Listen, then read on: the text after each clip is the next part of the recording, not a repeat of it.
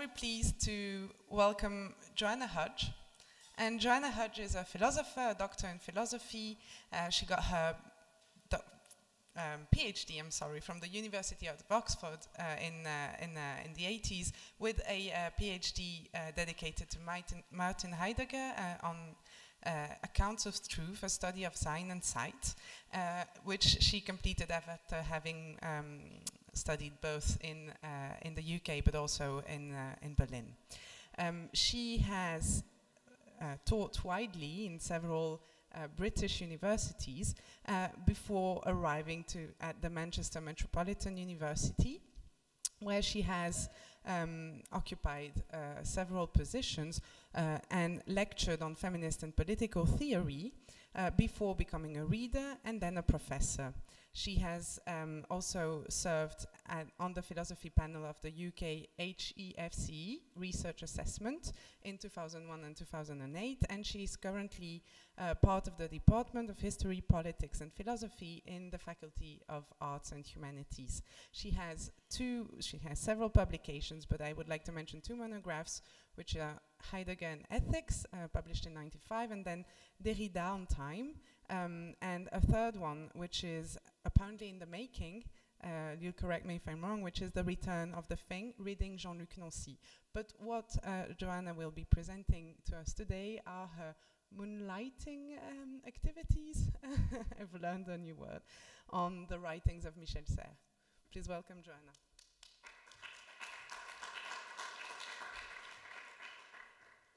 Wait, I need to get out of here, and then that's for, there you go.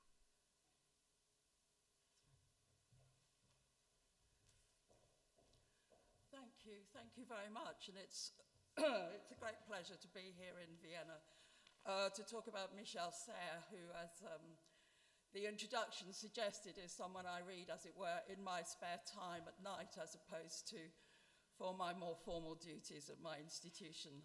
We haven't started teaching Michel Serres yet, and for reasons, in a sense, I'm in part exploring in my remarks. I mean, I find the question of how to read Michel Serres exceptionally interesting and problematical, and which conversations to put him into similarly so. And so my remarks will perhaps rotate about those two questions: how to read Michel Serres and which conversations to put him into in order to open up his texts for people who may find them baffling, bewildering. I guess my remarks too would take place somewhere between preoccupation with an archaeology of knowledge on the one hand and an architectonic of reason on the other. And when Vera was opening the session, emphasizing the notion of the in lieu, the in place of, the instead of, I was thinking that maybe these remarks should be thought of as an instead of the philosophy of history, that somewhere between Foucault and an archaeology of knowledge and a Kantian architectonic of reason, something else is on its way that will permit us no longer to be brought back under the domain of a discipline which perhaps is no longer functioning, that called the philosophy of history. So that's the, as it were, bridge from what I wrote 2 weeks ago to what's happened in the last 24 hours since we got here to Vienna. So Vera, thank you very much for bringing us here. It always puts the remarks into some other frame from those in which you originally wrote them down. So, on statues, nomads, and other modes of subjectivation thinking with Michel Serres. My paper is going to provide a brief introduction to these notions of statue, nomad, and to a series of proposals concerning a possible third term, articulating the space between. Foundations and multiplicities, folds and series are possible third terms to articulate that space. My main text is going to be Michel Serres' Statues, the second book of Foundations from 1987. My discussion is supposed to serve for me as a bridge to considering connections between notions of triads as chance conjunctions, Serre on noise and on interference, and the vicissitudes, it's a hard word even for English, the vicissitudes of translation. And there's something kind of interesting that happens when Serre is translated into a British English or translated into an American English, about which I'd be happy to talk a bit more about maybe in the questions. So these three terms, triads, noise, translation, as prompts for reconfiguring classical notions of subjectivity and objectivity, concerns with causes and things. So the task is to show how statues and nomads are not to be thought of as competing notions, but rather as overlapping, if discontinuous, contributions to gaining access to what remains to be made thinkable in the flows of multiplicity, intermittence, and turbulence, in which information streams currently clamour for attention. So my title may be expanded to On Statues and Nomads, on Folds and Series.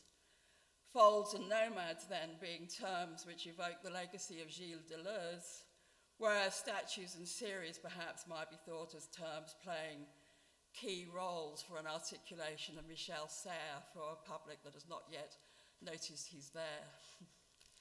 So a discussion in three sections, an introduction concerned with the concept of foundation and a connection to a notion of grammar, which will pick up on some questions about natural language.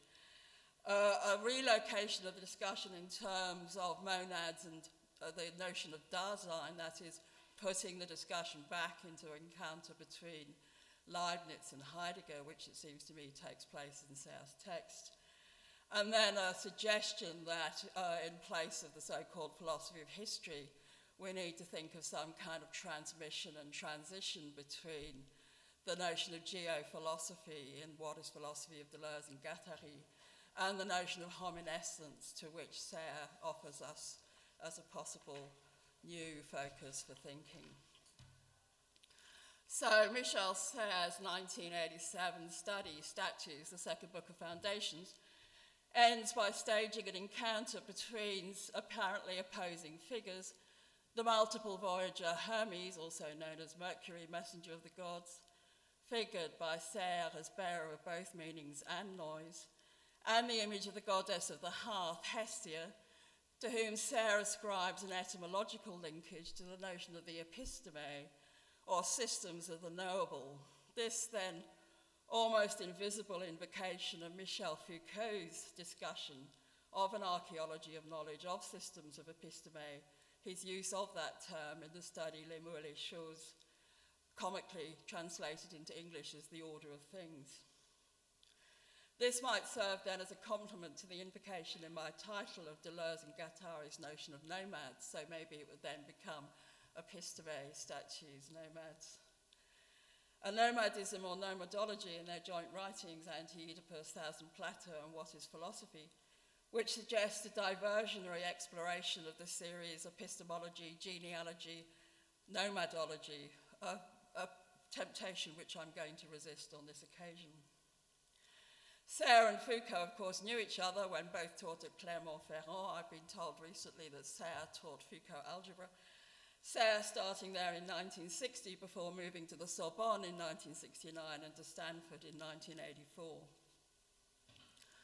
A reading of Serre's more recent text, Hominescence from 2001, L'Incandescent in 2003, and Petite Poussette 2012, complements an emphasis that appears to emerge, an emphasis on immobility and mortuary statuary, with a corresponding emphasis on movement, life, and metamorphosis. In the latter very slim volume, Petite Poussette, Serre generates the figure of Thumbelina as a 13-year-old female, two-thumb navigator of the internet, capable of greater authority about the current condition of knowledge and the arrival of the new than any more authorized instructor called a philosopher. Serre dates the arrival of Thumbelina, Petite Poussette, as concurrent with the arrival of mobile phones, of micro keyboards in France in 1994. But of course, Serre has also been locating the notion of thanatocracy as early as the essay in 1974. He's in process then of displacing a notion of an ideal, static figure of humanity to be displaced in favor of an explicitly self-modifying transformational structure in transition, that of hominescence. This then would be the genealogy as a tracing out of processes of a metamorphosis of the species, as opposed to supposing there's a static image of the human. At a later stage of inquiry, it'll be possible to assess differences between such an emphasis on hominescence and that of the geophilosophy as considered by Deleuze and Guattari, shifting the focus for discussion once again to the conjunction statues and hominescence, nomadology and geophilosophy. In addition to the statues and nomads of my title then, and the folds and series of my outline, a further third term, foundation, arrives very emphatically in the 1987 book Statues, with the suggestion from the opening pages, which there's my abstract and there's a picture of Michel Serres, I think from the paper that he gave by Skype in Utrecht. I think that's some key terms. Task is to show that these are not competing notions, but rather overlapping if discontinuous contributions to gaining access to what remains to be made thinkable in the flows of multiplicity, intermittence, and turbulence in which information streams currently clamour for our attention. Discussion in 3 sections then. And here's my first citation from Statues. The first foundation, that of collectivity, puts the subject in relation with death. The second foundation, of which we don't know whether it precedes or follows the first, ensues from it or deepens it, puts death in relation with the object. The one makes visible a legible face be seen, since languages vie with one another to describe it. The other makes be seen the illegible and silent face of a founding authority that has no name in any language, and that assembles the authorities that we cut out under the 3 names of object, death, and subject.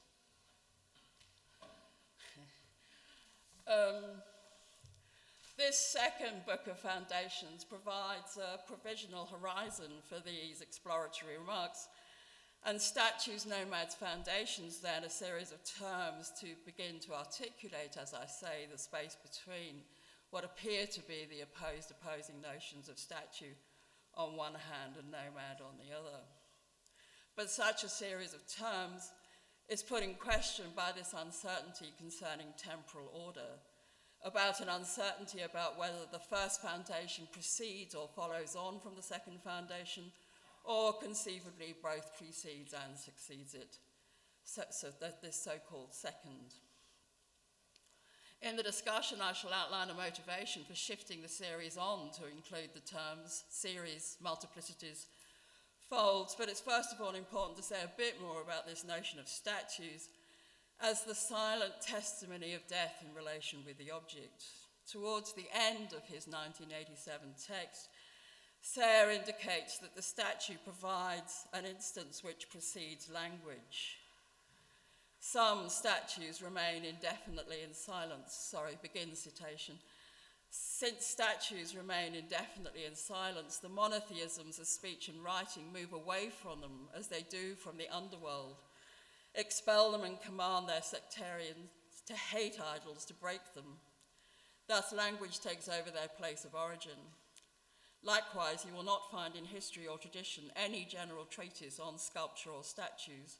Language does not speak about silence. Well, some of that might be disputable, but that's the remark that Serres makes.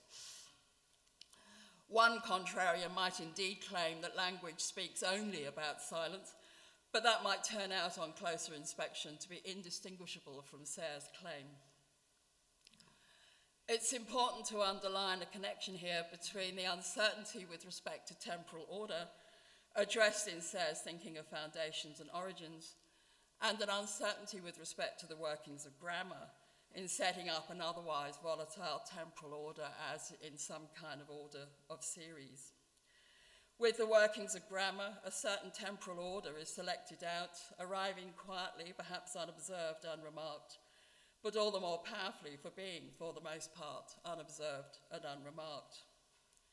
Here then is a common cause between Serre on the one hand and Michel Foucault and Gilles Deleuze on the other, who may be detected as providing extended commentaries on the remark from Nietzsche's Twilight of the Idols, the Gut and Dämmerung, on a connection between grammar and belief in a deity. Nietzsche, I fear, will never get free of God while we still believe in grammar. Serre, of course, is not intent in getting free of God, whatever that might have looked like, but rather on reconnecting current thinking to resources of analysis locked away in declarations concerning supposedly defunct religions, those of Isis and Osiris, or the Roman gods, Jupiter, Mars, Quirinus, figures respectively of sovereignty, open conflict, and the public spectres of manufacture to which he returns on a number of occasions. By contrast, the citation from Statues, the second book of Foundations, which I introduced earlier, it's the Greek gods, Hermes and Hestia, who are the important figures, and Hephaestus arrives for attention, the deity of the smithy, forging weapons and mastering the volcanic forces to come in the Industrial Revolution. So the obstacles to following Serre's convoluted paths of thinking are, I think, formidable. The shifts back from Latin to Greek and Greek to Latin, pantheon, important to follow. But my attempt here will now be to consider a shift from locating his writings between those of Foucault and Deleuze, or between our contemporary irreligion and the Greek preoccupation with their pantheon, rather to this location between Leibniz and Heidegger in order to consider the relation to the terms monad and Dasein. So both extending and contracting the historical timeline and putting into focus the problem status of narratives concerning a history of philosophy and how our philosophical problems arrive.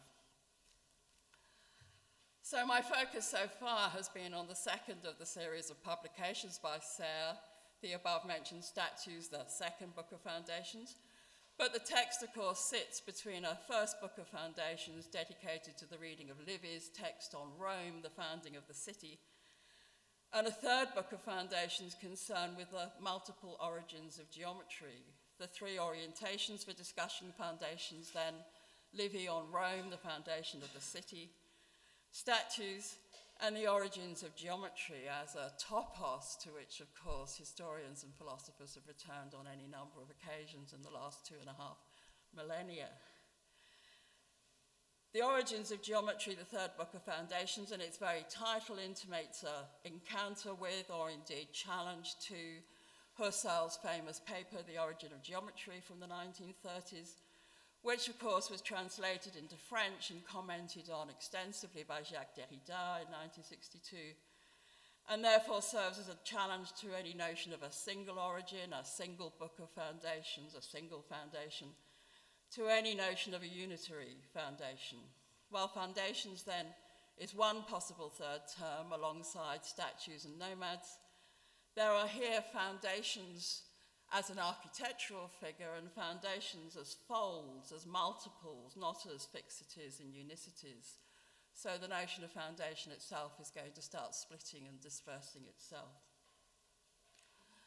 I move back then, part 2, relocation, monads and Dasein. Locating the writings of Michel Serre between those of G.W. Leibniz and those of Martin Heidegger has the effect of putting a focus on a distance and a proximity between the conjunction statues and nomads and the conjunction Dasein and monads.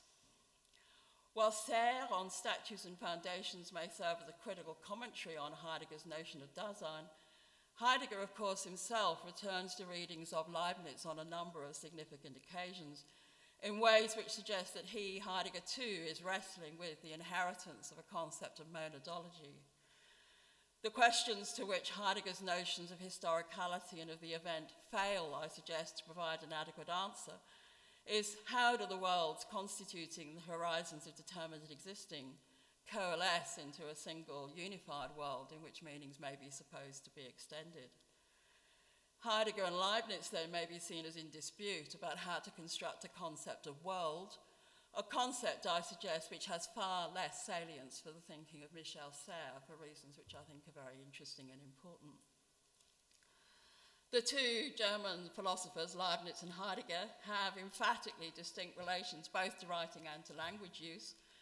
Leibniz keen on the challenge of thinking and writing in several different lateral languages and on constructing systems of formalization. Heidegger apparently resistant to any such practice of formalization, preferring instead his highly controversial mode of translation as transposition, and thereby generating a philosophical idiolect which continues to have power and force, compelling a certain conformity to a series of somewhat doubtful neologisms.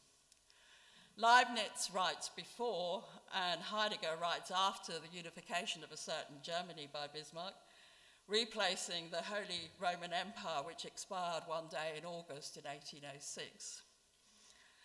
For Serres, Heidegger's writings are salient for their emphatic thematizations of death and time.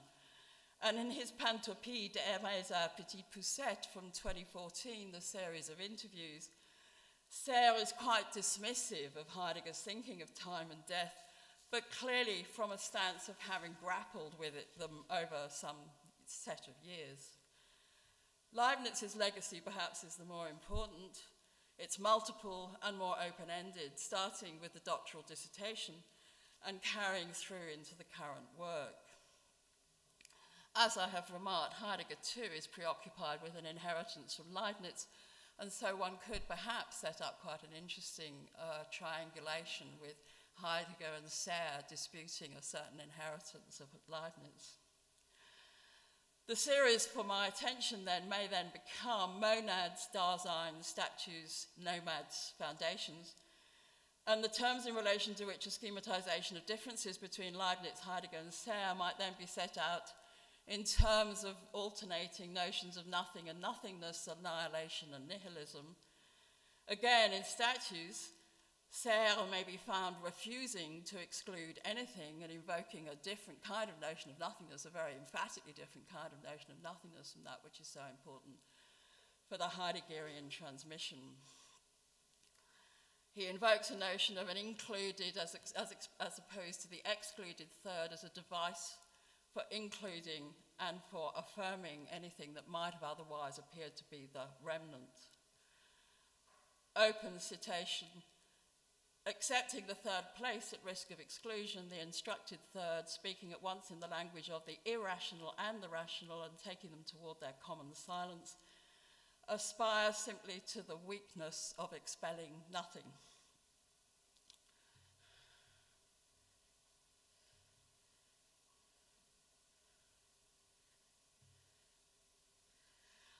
What for Heidegger comes to the fore, as is well known, is a shift from a questioning to a forgetting and then to an abandonment of and by being, Seinsfrage, Seinsvergessenheit, Seinsverlassenheit, in which series the emphasis shifts gradually from an objective to a subjective genitive. And this grammatical move in part enables and in part obscures the point and blocks the movement of thought. So where once being might have been put in question, a posing of a question of the meaning of being, now being is figured as in the mode of taking leave, in the mode of self-concealment and of a departure, imitating some form of a deus absconditus, of a departed God. The movement to be followed through then is from Leibniz's thinking of theodicy to a figuring of kenosis, which ends up in a vanishing of the divine so emptied out into a world that nothing remains. This then would be an inheritance as a victory for nihilism, against which it seems to me that Michel Serres and a reading of Michel Serres can be raised as a standard. Statues and Nomads, Foundations and Nihilism then would be another possible way of continuing the series in order to mobilize Serres as a reading to help us not be overwhelmed by affirmations of nihilism in its various forms. So already here in my remarks I juxtapose three distinct kinds of movement. A movement of a history of philosophy, Leibniz, Nietzsche, Heidegger, Serres, as opposed to, say, Spinoza, Nietzsche, Bergson, Deleuze, which could then, of course, be integrated in order to include them all rather than set it up as opposition. There's a movement of concepts and entities and of being in their relatedness one to another. Leibniz, according to Sayre's insistence on a certain bivalence and multiplicity of origins. And there's a series of tectonic shifts in the direction and focus of a philosophical program of inquiry, from a focus on life to a focus on death and back, and then the suggestion that maybe it was never a question of choosing between the two. From entities to a univocal concept of being and back, with the suggestion that maybe it was never a question of choosing between the two. But here, perhaps very importantly, some kind of opposition between a notion of theodicy and a notion of nihilism, and some kind of negotiation to be set out between those two. A dispute may be staged, I suggested, between Heidegger and Leibniz on the status of a concept of world, framing the dispute on nothingness, and indeed framing a dispute on the question of privileged languages and forms of grammar. That would introduce a salient feature of Sayre's response to both Heidegger and to Leibniz, an insistence that alongside a thinking of spaces and of times, there must also, or has always already been, a thinking of matter and of mass as multiple, both preceding and postdating the making of the distinctions between space and time, between spacings and temporalities. Three features of Sayre's writings are important for me here. Firstly, he investigates this parallelogram of forces between Greeks and Jerusalem on one side, which he identifies as oriented towards light, mobility, and an upward movement of the idealization, and on the other side, the Romans and the Egyptians, who he aligns with darkness, death, and commemoration, a preoccupation with foundations and with notions of immortality. Crypts and pyramids figure the latter, whereas ruined temples and gods departing from earthly places figure the former. And perhaps Sayre's enthusiasm and insistence that we do not forget Christianity may be because Christianity can be figured as gaining momentum precisely by a combination of the forces of these two in the Romanization of the messianic message of Jerusalem.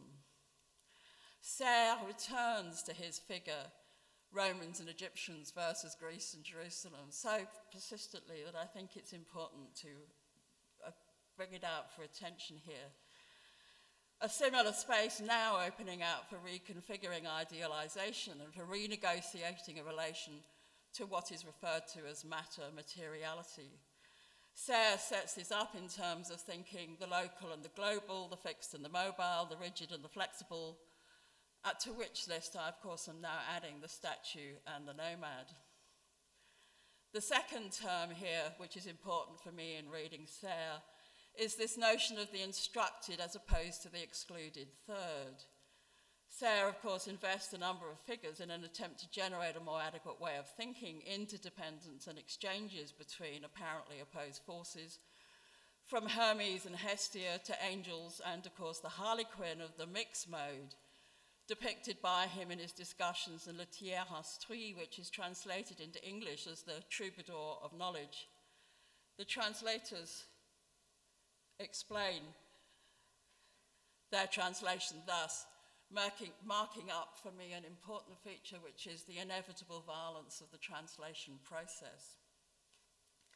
So this is the translator's note at the beginning of the English, or should I say American, translation of Le Tiers Instruit, which comes into as the troubadour of knowledge. The French title of this book, Le Tiers Instruit, literally the third instructed one, or the instructed third, parallels in French such well-known expressions as le tiers état, the third world, the excluded third. It refers then to the subject of a third kind of instruction outside the dominant first two, outside science and literary education, or the natural and human sciences. In the text, we've generally translated the phrase literally. The third instructed, however, would have made an unappealing and perplexing book title. The troubadour of knowledge was chosen to reflect Michel Sayre's identification of the third, instructed with the figure of the troubadour, his equation of learning and knowing with finding and innovation. Translator's note, Roman number 9. And they point to the section in the second part of this book which includes the troubadour legacy of southern France and which concludes with a section on Serre's discussion of a generative couple of history, death and immortality, and the dependence of innovation and creation on the activities of certain kinds of patronage. So the Troubadour of Knowledge, as we know it in English, was published in 1991. That's 4 years after Statues, but of course before the Origins of Geometry, so it sits between the two. There's so many betweens in this paper that it would have been tedious to mark them all up. So thirdly, important for me, alongside this notion of a parallelogram of forces and the notion of the excluded third, is the notion of series. A notion of series as open-ended and incompletable, which then modulates, I think, into the notion of translation to unexpected arrivals of swerves in thinking, some due to translation and some due to the matter itself. Stephen Connor, in his wise introduction to the English translation of the 5 Senses of Philosophy of Mingled Bodies, which in French came out in 1985 and in English, I guess, in 1997, draws attention to a form of incomplete and open-ended series and to the importance for Serre of a phrase from the address to John Locke, nihil est in intellectu quod non fuerit in sensu, excipe nisi ipse intellectus, which goes into English as there's nothing in the intellect which was not first in the senses. That's the bit attributable to John Locke. Nothing in the intellect which was not first in the senses, with the addition of the phrase then, except and unless it be the intellect itself. This phrase as emblem may usefully sit alongside Heidegger's claim in Being and Time concerning the distinctiveness of Dasein. Das Dasein hat sein Sein zu sein, which really doesn't go into English at all, so I'm not going to try. With its multiple deployments of the term Sein and the intimation that grammatically the term Sein is underway from nominalized and abstract form to a verbal reappropriation and materialization in a determinate location. I think that was what I found so interesting and exciting when I first read Being and Time, that it seemed to me that the abstract was being rendered material. And then I found that almost nobody else read Being and Time like that, so I thought maybe I'd better migrate out of Heidegger studies for these notions of biography and autobiography. Anyway, moving briefly to some way of not concluding my remarks. My third section, Rome, Statues, Geometry, instead of Philosophy of History. A contrast between monolithic and dispersive readings of history, of fate and of destiny, disrupted by notions of chance and by the clinamen of an original deviation, calls for shifting back from the framing through Leibniz and Heidegger, encounter between the monad and Dasein, to an exchange and conversation with Foucault on epistemes and his pursuit of genealogy, an encounter with Deleuze on folds and multiplicities. So in place of a determinate existing Dasein and the unity of an entity given as a substance, a simple substance as monad, Serre in Genesis in 1982 draws attention to thinking points of departure as multiplicity and to thinking the multiple as such. A quotation which unfortunately, oh yes, here it is, good. Phew, that's a relief. So here is my last, and I hope in focus bringing citation.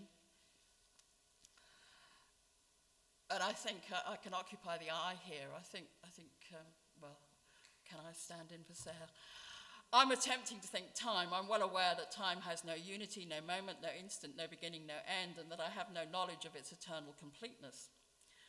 For all the times that I've been able to tell, all of them were unities. I'm now attempting to think time as pure multiplicity. Thus, perhaps, history can be born. History is in the midst of these hazy in-betweens, commonly lived, uneasily thought. It is, as it happens, information neither total nor null, without a clear-cut boundary between the observer and the observed. Like the observer, it's full of sound and fury. A meditation on pure multiplicity, this book, Genesis, is seeking beyond the sea, the plain, the branch of the river, noise, hate, time, seeking a philosophy of history. The multiple is the object of this book, and history is its goal.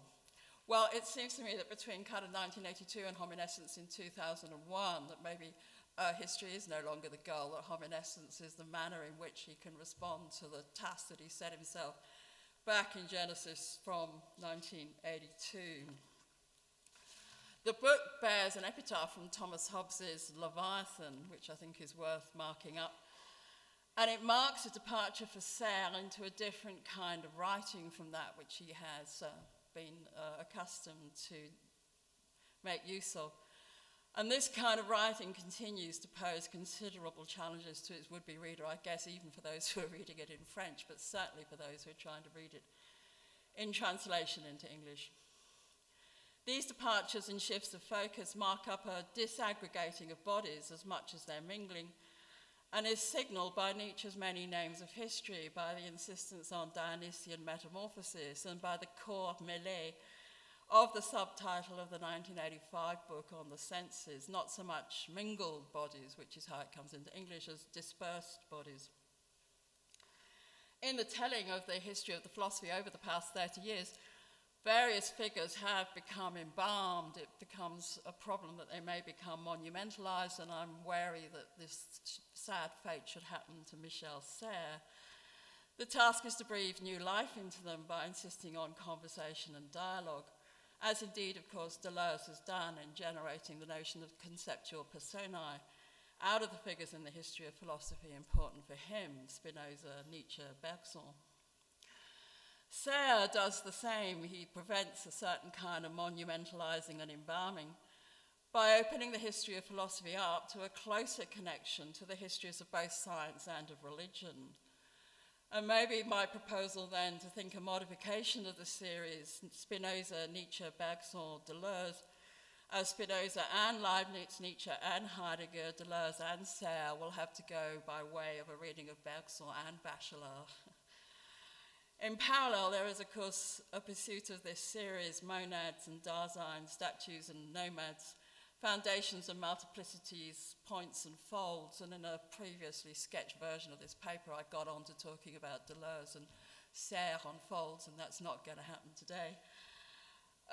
Furthermore, there's this move beyond an either-or, between either seeking out origins and foundations, some kind of nostalgia for a never-existing past, or positing some kind of future towards which one might be orienting oneself, rather insisting with Serre on a switch mechanism to disrupt both the temptations of expectations concerning a future and such nostalgic returns to falsely imagined origins.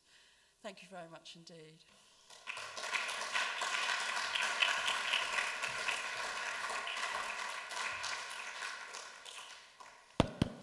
Thank you very much, Joanna. Again, a very rich paper. Do we have questions? Comments?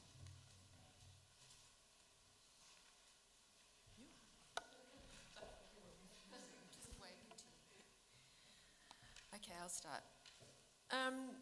Thanks, Joanna. I was really pleased that you invoked the figure of Thumbelina at the start of the paper, although, yeah, because she, I think, kind of, she's the embodiment or the actor that we can think to travel with through what we've heard this morning.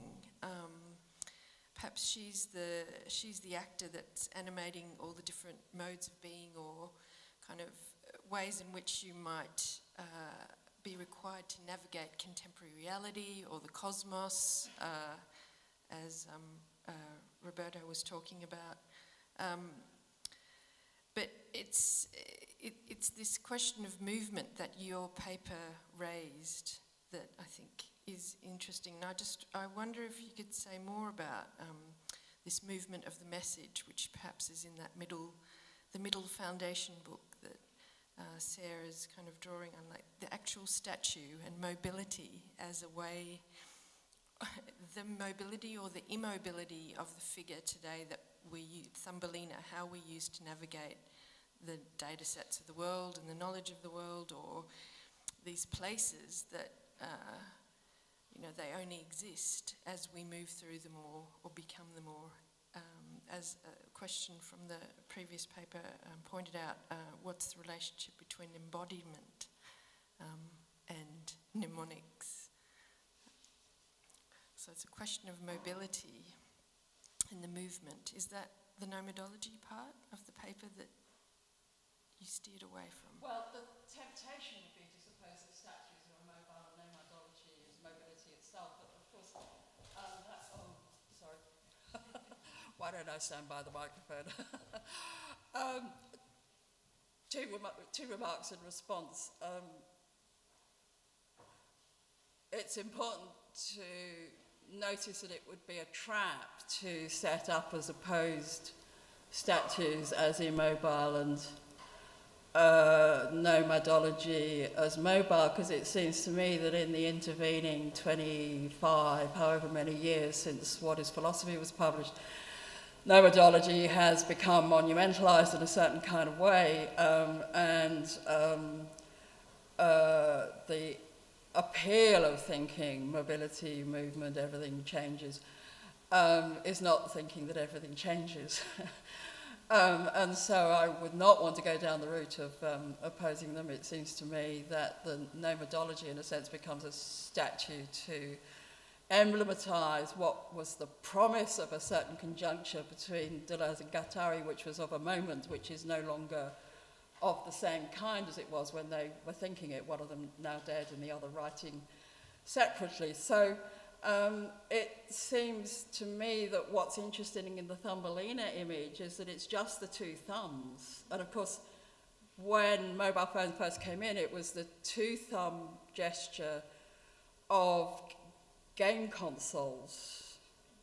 I mean, these days we hold mobile phones in one hand and use a single digit. But of course, for I think Serre, what's interesting about Petit Poucette is that it's two thumbs being used ambidextrously. And he's exceptionally interested in the problem of us becoming one-sided, that we're either left-handed or right-handed, and he returns on a number of occasions to say, oh, don't forget I'm left-handed, and I had it beaten out of me when I was in school, and I now don't know which hand to lead with. So I think Thumbelina is even more interesting. I mean, clearly the appeal to a 13-year-old female child has a kind of resonance to the child who turns up in Nietzsche's discussions. But that it's a female child seems to me to show that Serre is hearing some kind of problem about the spaces that assume we enter as human being and the spaces that notice that we recognize as differentiatedly embodied. And some kind of notion of aging, it seems to me Michel Serre has managed to insert into the way in which the later writings arrive, which maybe should be taken back and put into the books that I was reading from the 80s and early 90s. It's not obvious to me that it's so clear that he's got this sense of the changing nature of human embodiment over the lifespan. So the invocation of the 13-year-old girl child by the 70-year-old male philosopher is a kind of interesting move which could problematically turn back into some kind of Rousseau-esque Sophie, but I take it we can read it in a different kind of way in order precisely to ask what happens, as we were talking about in the break, what happens when instead of talking about mnemotechnics, we talk about mnemosomatics, the way in which the body remembers certain kinds of physiological transformatory experiences. I could talk about the bike accident, but maybe we should save that for the break. I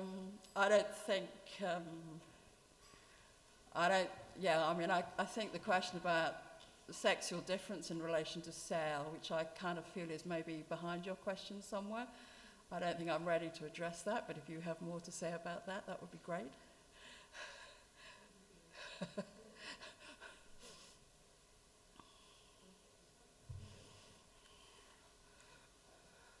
yeah, maybe actually it is a similar thing I want to ask you. So now when you were describing with Thumbelina, I think this is very, very important. It's the two thumbs. It's the parallelity of actions, which are somehow symmetrical and yet not in one time, yeah, kind of, but forming one time together. But then what I don't understand, and I was puzzled by I very much liked your talk, but I was puzzled by the role that you give the series for organizing your talk, because it seems to me that it contradicts what you try to foreground, actually. So maybe could you say more about your fascination with series as a form to address these things? Well spotted. I think the section on grammar and order imposed itself on me as I began to worry about having selected series out. But it was so helpful to me to select out the term series for attention, because it allows me first to set up one account of how the history of philosophy is supposed to work, and then propose, as you say, the other thumb marks out a different series of names for a different kind of history of philosophy. And then it turns out that you have to oscillate back and forth between the two series, and you don't have a single unified series if you say Leibniz and Spinoza, Nietzsche and Heidegger, Bergson and Bachelard. You can't unite that into a single unified series. You've got a syncopation between the two.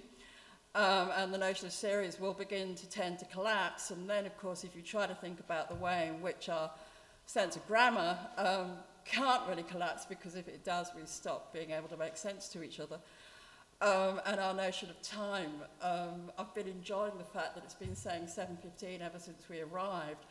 And when Greg said that, maybe we can't disrupt the temporal spatial order in the same way we can tear up maps, it struck me that stopping the clock at 7:15 was quite an ingenious way of reminding us that our sense of order in terms of temporal series is something that's so ground into us from kind of the age of 3 onwards. Getting back to a time before that sense of time was so ground into us, I think, is exceptionally difficult. I mean, that's why the image of getting back to a 13-year-old is already a leap of imagination that I find hard. And to get back to a time before we had such a strong sense of chronological order, I mean, I guess that's the second feature of reading Heidegger as opposed to the analytical philosophy I was brought up in, that I found so exceptionally rewarding, the way in which he sets up this sedimented notion of times and temporalities, which do not permit of any easy way of resynchronizing them into a syncretic whole. So I found that aspect of it similarly engaging. But the idea that there are two thumbs and an asymmetry, and that one will come out more powerfully than the other, and that you have to make an effort to get the other one to function, I think is also a feature of Serre's writings, which you can see himself as he writes, trying to remember about the things that he's in fact necessarily excluding. So the ideal of a non-excluded third turns out to be harder to actualize along the same lines, that you tend to be always on the one hand or on the other and not on the both.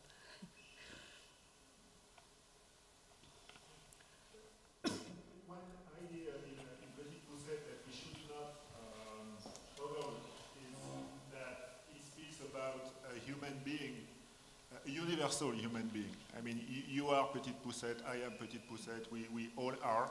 And it's not a book about 13-year-old girls. The fact that she's a girl, this symbol of humanity is a girl, queries our own prejudices. Why shouldn't we pick a woman as a symbol of humanity? And why shouldn't we pick a child that we usually view as an unfinished human being as the best representative of what humanity is?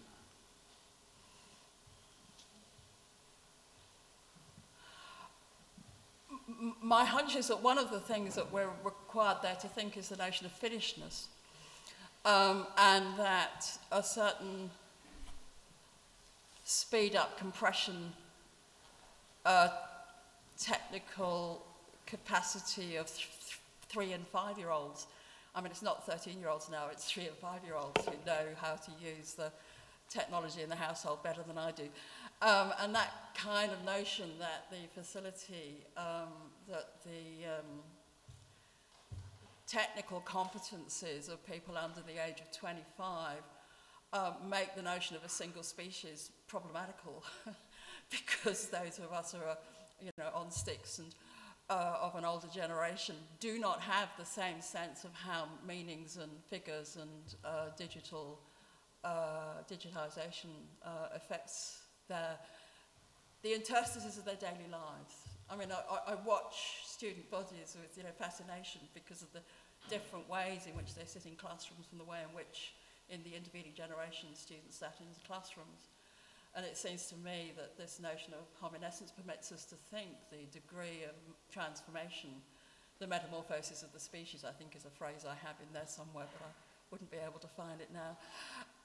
And that strikes me as interestingly contrastive both to whatever it is that the Renaissance is doing in relation to the figure of man, and whatever our invocations of the Renaissance in relation to the figure of man might be about, that there is this very strongly contrastive way of thinking either a static image of humanity. I think of that, the figure of the human being male in the circle.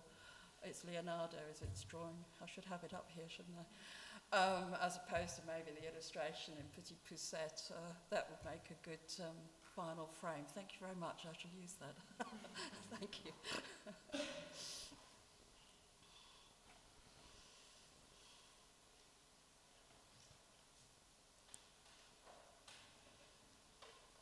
If we don't have any more questions, we will now have a break for lunch, and we will rejoin here at 2:30 precisely for the last talk of our session on mnemotechnics.